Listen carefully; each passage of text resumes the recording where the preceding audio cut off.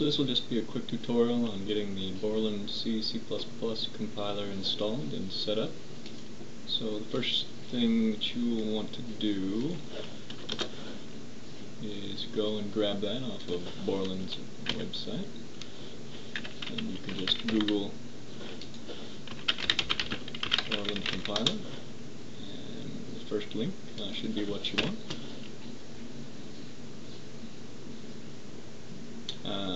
They offer it to you free, and you'll want this link right here, Borland C++ compiler.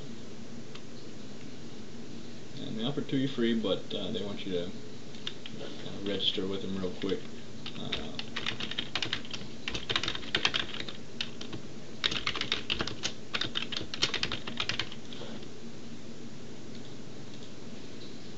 It just takes a second.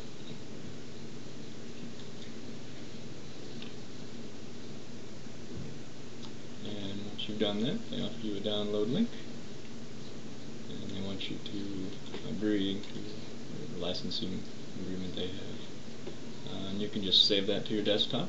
It's going to be this file right here. It's going to be free command line tools.exe. I've already got that installed, so we don't have to wait for that.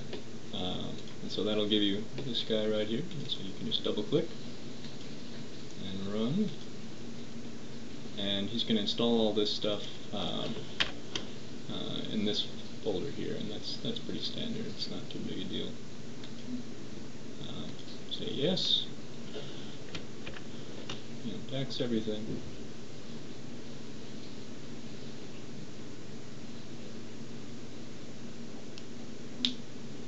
Okay, everything looks peachy, and so now we can go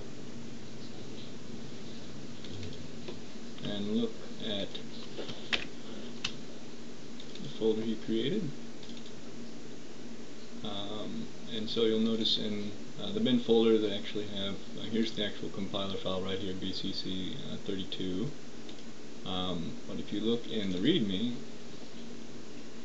you will find that they want you to create two files, this bcc32.config file and ilink32.config. And they want you to add in these lines right here. And that just tells the compiler where to look for library files and things like that. So we'll do that real quick.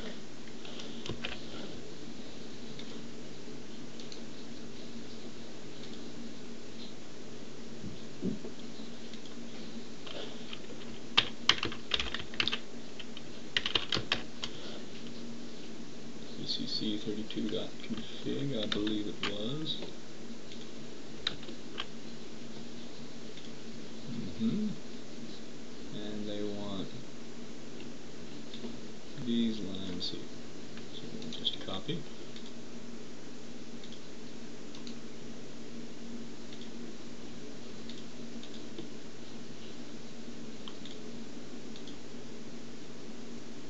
And we'll paste those lines in. I don't think they need a tab there. And we'll save. And the second file that they wanted was this ilink32.config.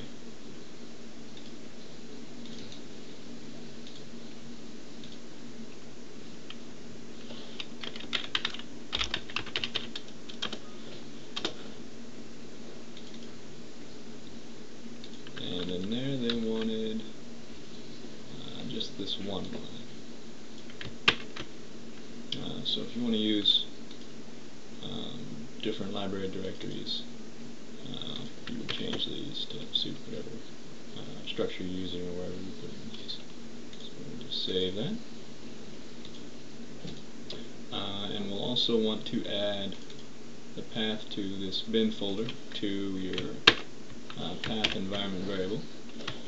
So we'll just go and do that real quick. Start, click my computer properties, advanced environment variables,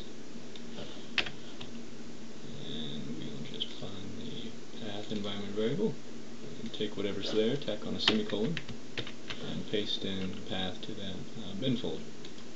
So this will let us run the compiler from command line. We'll hit OK. And now, if all goes correctly, we should be able to start up a command line, and we should be able to run the compiler, which is just BCC32. Alright, and so it gave us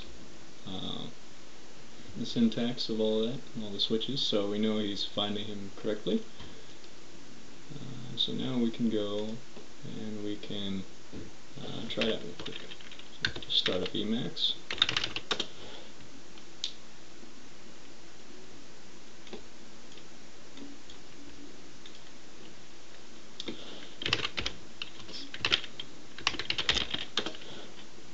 Alright, so now we've got a shell down here on the bottom, and we'll just go and create a quick little C file.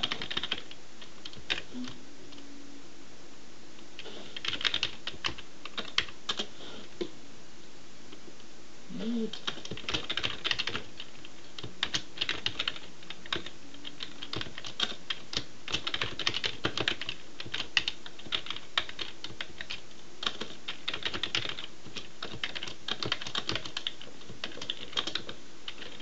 And we'll just say printf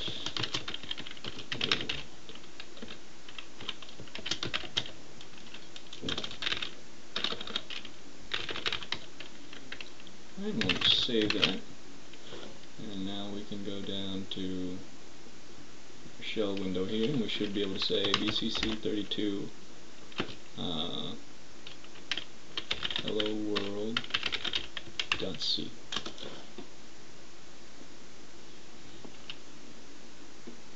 Okay, and so now he gives us an error that says you cannot find std standard.io.h. So this is probably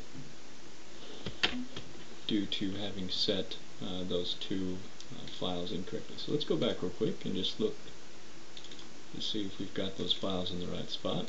We can just check in that readme folder. From the bin directory, okay, so from the bin directory, those files that we need created need to go into the bin directory. So let's just go and take these guys and put them into the bin directory. And now, when we go